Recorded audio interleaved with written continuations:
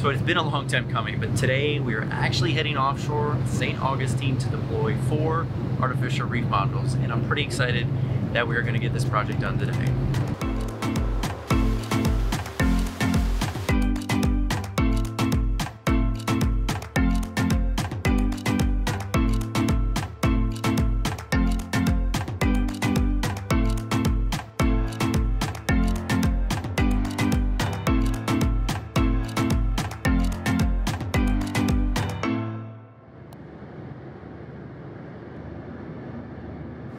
So the plan is this: we will get the boat in position. Once the boat's in position, we will place the reef balls in the water. And our goal is to keep the reef balls close together, but not so close that we drop any reef ball into the reef ball.